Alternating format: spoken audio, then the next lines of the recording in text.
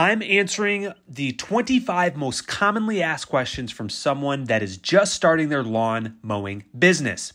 Let's dive into it. We're going to watch some B-roll of our team actually mowing, weed eating, edging, blowing, spraying, and doing some landscaping. So if you guys have any questions, leave a comment below and let's dive into it. So number one, how do I register my lawn business legally? This is a great question. So what you're going to want to do is check with your state to see if there are any regulations that you need to follow. I know for us, you definitely will want to file a DBA, which is a doing business as, and then we also file an LLC just to protect ourselves in case there is an issue down the road with a customer or an employee. Number two, what licenses and permits do I need to operate a lawn mowing business in my area? Some states do require a business license. If you're doing fertilizing and weed control, then you're definitely going to want to get certified in license application. But for the most part, we live in the state of Texas, and there's not a whole lot of licenses and permits that we actually need. Just the DBA paperwork and the LLC, and you're pretty much ready to go. Number three, how much should I charge for lawn mowing services? Now, this is a loaded question, okay? So I think at first when you're just starting out, just call your local competitors, get 2 or 3 quotes, be somewhere in the middle or maybe just a little bit under so you can actually win the job. Now, once you actually start to do business, then what you want to do is start to track your time on every single property. Once you start to track your time and get that data, then you'll be able to build a blueprint on knowing how long exactly each job takes. So that way you can build a customer appropriately. A good rule of thumb is whatever you would pay a team member, triple that. That's what the customer needs to get billed. All right, moving on. Number 4, what equipment do I need to start a lawn mowing business? Now, this is also a loaded question. I like to be very, very scrappy. We built our first lawn mowing company that now does $630,000 in annual revenue by going on Facebook Marketplace and buying a mower for $100, and I bought a used truck for $4,000. That's all of our personal money that we put into the business up front, and now it's making us 20x times that in cash flow each year.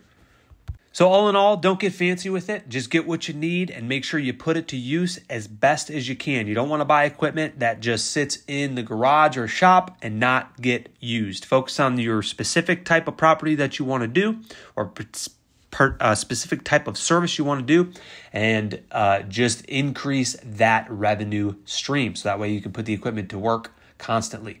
All right, number 5, where can I find reliable suppliers for lawn mowing equipment and supplies? This is a great question.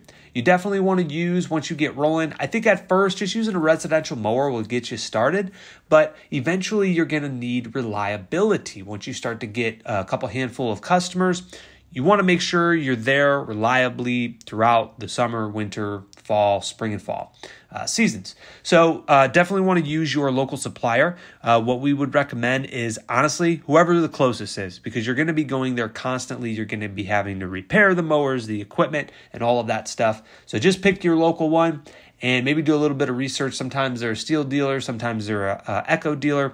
Figure out which one you would prefer. Do some research on YouTube and choose a vendor and supplier. Number 6, how do I create a business plan for my lawn mowing company? This is a great question. I don't think we actually really officially sat down and said, okay, this is what we want to do in our first year. I think it was just, hey, let's try to get some customers and figure this thing out. How do we hand out a few hundred flyers and get a couple customers and just start this thing? But once you get into year 2, 3, and 4, you definitely want to create some kind of business plan that will project in the future how many dollars you want to spend in marketing and where you want to take the business. Number 7, what insurance do I need to protect my lawn mowing business? Great question. So many lawn care companies out there, they're just the Joe Schmoes on the side doing this for beer money, side money, whatever you want. Become professional. Once you start to get a few customers, separate yourself. Be more reliable, professional. Now, how do we do this? Well, number 1, you want to get general liability insurance. This will cover you if there's any damage done on the property, or if you damage something on the customer's property, it'll be covered by general liability insurance. Number 2, You want workers' compensation. The minute you start hiring employees, you must have workers' compensation. The reason for this is if somebody gets hurt while on the job, they need to be covered with medical bills. That is very, very important. You'll also want commercial auto insurance once you start driving trucks and vehicles to make sure that you are covered in that insurance protection. Okay, number 8. How can I effectively market my lawn mowing business to attract customers? What we have found is the good old-fashioned door hanger flyers has been one of the foundational marketing pieces that we've used, and it doesn't cost a lot of money as long as you have a printer at home. Honestly, what we did is we went on Facebook Marketplace, spent $25, and actually bought a printer. And it wasn't even color, I don't think. And no, it was color, but we just printed off literally pieces of paper and we went door to door and we just slipped them in the door crack so that way the customer could see it. That's like a really low budgeted way to start attracting customers. You could also get in Facebook groups. There's a whole plethora of ways to market. Definitely want to put your vinyl sticker, logo, and phone number on the truck once you start rolling. But this is really mainly for when you're just getting started. Just print some pieces of paper off on your printer. Super cheap way to get customers. All right, number 9. Should I offer additional services like fertilizing or weed control?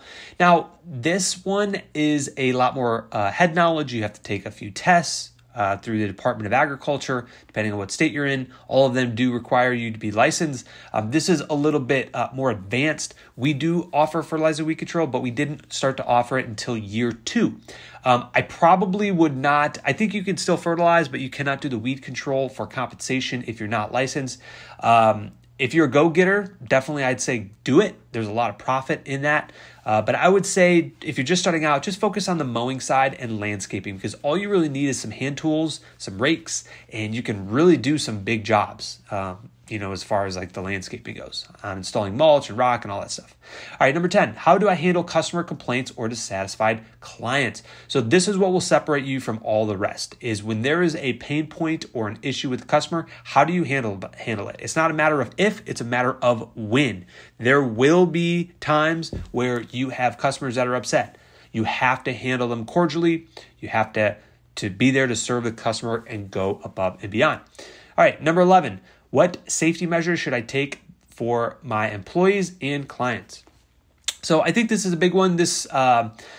You really just definitely want to look into the manuals of maybe your equipment, maybe on YouTube. Just figure out like what type of safety training do I need to do for my employees and for my clients. We're using high-powered equipment that have sharp blades on it, so you definitely want to make sure you're communicating the proper safety measures like wearing eye protection and ear protection anytime you are operating machinery. Number 12, how do I estimate the time and cost for each lawn mowing job? Well, we kind of went over this earlier, but you basically just need to win the job. Just if you have to do it for free on your first cut or two, just do it. Figure out how long it takes. So that way you can charge appropriately because we are in a business of selling time. We are selling services, but it's really trading our time for money in the service-based industry. We're selling basically time. All right, number 13. Can I use subcontractors to handle extra work during busy periods? You absolutely can. What's nice about that is they have their own insurance and they have all of their stuff that they need. They're basically their own business. You're just subcontracting out that work. That is an option if you start getting behind. Definitely want to look into that. Number 14, what are peak seasons for lawn mowing and how can I prepare for them? Great question. So spring rush, always a big time for lawn mowing. What I would specifically recommend is getting your marketing material in check before the spring rush comes so you can take full advantage of that. And then also over hiring employees when you get to that point because you're going to be so busy with new jobs coming in, you're going to need the extra hands. Number 15, how can I keep track of my business expenses and revenue effectively? So you want to make sure you're tracking all of your receipts so that way you can use them as write-offs at the end of the year. And you also want to make sure you have a good CRM, whether that be QuickBooks, Service Autopilot, Copilot, it doesn't matter. Yardbook is free. Just get a CRM so that way you can make all of that money stream come in one area, so that way you know how much you are making. It's really important to track your numbers. Is it better to charge, number 16, is it better to charge by the hour or per job for lawn mowing services? So for lawn mowing services, what we do is we track our time on every single property, and we basically figure out, okay, this job takes us 30 minutes, so we want to make 80 an hour, so it's going to be $40. Now, when it comes to landscaping jobs, we do charge per job, but it's really based on the hour. Again, we're trading, we're selling our employees' time for money. Number 17, how do I handle scheduling and routing efficiently? I just did a video on this, actually, like literally yesterday. Definitely want to go check that out if you haven't already. But basically, you want to leave room for margin in your schedule. If you have 5 days a week and you only have one truck, you don't want to fully max that truck out with 2 guys in the truck 5 days a week. Why? Because it's going to rain, the truck's going to break down, and your employee's going to be sick. So you do not want to max it out. You want to probably get to maybe 80 to 85% capacity, so that way you have 15% room for error when things like that happen. Number 18, what are the best ways to build a strong customer base and gain repeat clients? It all comes down to quality and serving the customer. If you do a good job, word of mouth will spread and you will retain long-term retention with your clients. Number 19, should I invest in eco-friendly lawn mowing practices? You can if that is your focus. Obviously, our focus is just doing a good job and providing a good service, quality service to the customer while keeping the cost low. And we found to do that with gasoline-powered equipment in our area. Number 20, how do I handle invoicing and payment collections from clients? The quicker you get paid, the better. So however you can get your money in cash flow soon, that's great. I probably would not recommend monthly billing. Again, sooner you get it, sooner you get paid, the sooner you can take that money and go multiply it. Number 21, what are some common mistakes to avoid when starting a lawn mowing business? Some of the most common mistakes that I see are not charging enough, especially when you're just starting out. I know it's hard. I know it's tough. You want new customers. You want to fill your schedule, but just don't sell yourself short. Know your worth. Know what other companies are charging and be somewhere in that ballpark. Number 22, how can I stand out from competitors in the lawn care industry? Very simple. Put logos on your trucks. Wear uniforms. Be professional. Tuck your shirt in. Say yes sir, no ma'am. Have good grooming standards. Have somebody that answers the phone. Charge cards on file. Be professional. Have a CRM that you can keep the job notes. Serve the customer as best as you can. Number 23, is it necessary to have a website and social media presence for my business? I would say website, absolutely. Social media, eventually. Number 1, you want to get your website up and running as quickly as possible. If you don't know how to build one, go on YouTube, search Wix. That's what we did. We built our website. You can go check it out at militarylawncuts.com.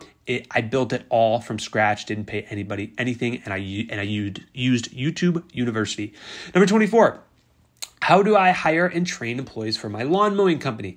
There's a lot of great videos out there on YouTube. I've created a few, but yeah, we use Indeed. You can just go out there and recruit. If you see somebody at Home Depot, that's really great. You can offer them a job. And how do you train them? Eventually, what I do is I say, okay, what are the questions from the customers and the employees that I keep constantly getting? And I kind of put all those questions in a training binder and I say, okay, I need to answer all of these questions before they ask me that when I have a new team member. That's kind of how I do that. Okay, number 25. The final question, what are the tax implications and deductions for lawn mowing business? Basically, everything that you purchase for your lawn care company, lawn service business, whatever it is a write-off. And you definitely want to have a good tax accountant at the end of the year so that way you're not having to pay an arm and leg for taxes. All right, that is a wrap. We finished it. Guys, if you have any questions in regards to how to price your lawn service, I did a really in-depth training. I will put the link in the description below, but I actually give our blueprint to our mowing customers that we use the exact blueprint for pricing based off of the time it takes with our equipment. We share that blueprint with you, and I also go through a step-by-step video on how we actually got to those numbers. So that way you can do that for your specific area. The course, I put together a course. There is a fee with it, but check out the link in the description below if you're struggling on how to price your services.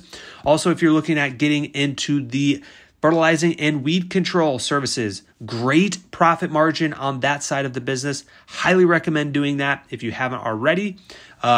Go ahead, check out the course below. Again, I put that together for you guys, and it's there as a resource if you need it. Guys, if you found value in this video, please hit the subscribe button. It helps us reach more great business owners just like yourself, and tell other people. We'll see you guys next time. Thanks.